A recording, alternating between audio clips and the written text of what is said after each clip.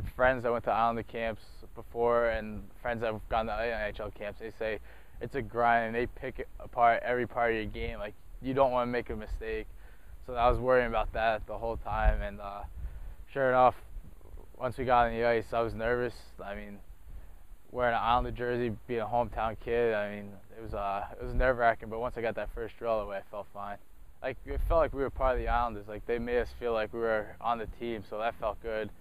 And then probably Tony Romano. I mean, I'm good friends with him already, and he just helped me along the way. He played for Bridgeport last year, and he's trying to stay with them this year. So he kind of helped me out, showed me the way, just told me like different things that what Coach Gordon looks at, and it helped me out a lot. And then another kid would be Matt Donovan. He was a draft pick defenseman, and he was my defensive partner, and he helped me out a lot. I mean, this is his, I think, second or third year at the camp, and he just telling me like all the tricks and trades that like are going in the camp, and just like stay confident, never like have your head down, always like look at the coach. I mean, just be a sponge, and just whatever they say, you just absorb it.